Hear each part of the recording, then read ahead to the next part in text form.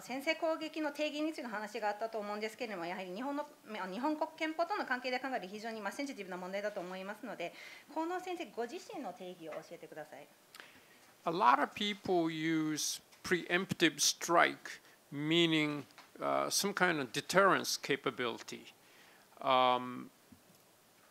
You need to be careful when you say preemptive if it's within the international legal framework or not.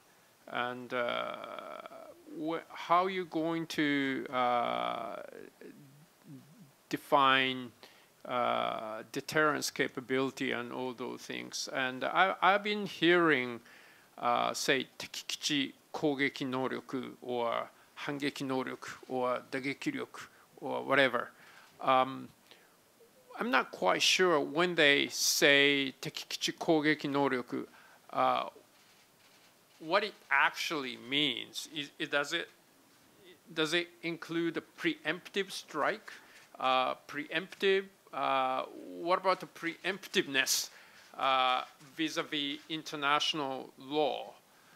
So I'm not saying anything unless people actually start defining those terms before discussion, and people sort of agree when they say one word or the other word what they mean, because it's quite confusing. And I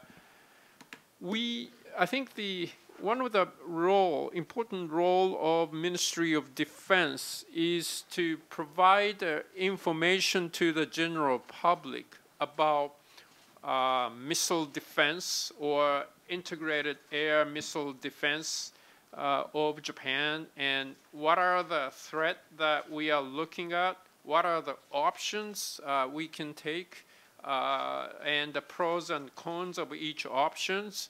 So I would like to be very clear and precise about words and terms before we actually start discussion. So I'm sorry I'm not answering you directly today, but I think we need to define the terms to the general public, and I don't want to misuse those terms.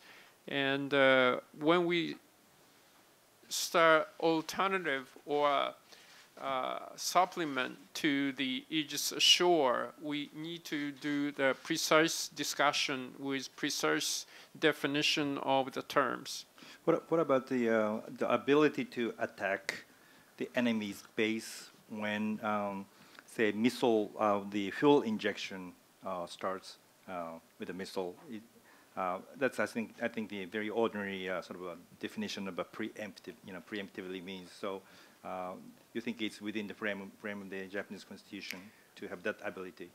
Well, you really have to be precise about what you actually see, and when something's happening, what are the intention of the enemy or adversary. So you cannot start discussion with just generalizing the situation. You have to be very precise about each word. Otherwise, people can cherry pick what you've been saying, and then it's going to be not just a constructive discussion, but it's just cherry picking what you say or what you didn't say or what you mean or what you don't mean. So I don't think that's the healthy discussion. So we need to start out with defining the term and what we are trying to do. So I don't think it's healthy to start about certain term or certain vocabulary. I think we need to start out with security environment and what need to be done and what are the options, and that's how you make constructive discussion about missile defense. If you start talking about what about this word, what do you mean this word, and it doesn't lead you anywhere, and I don't want to get involved in this. Thank you.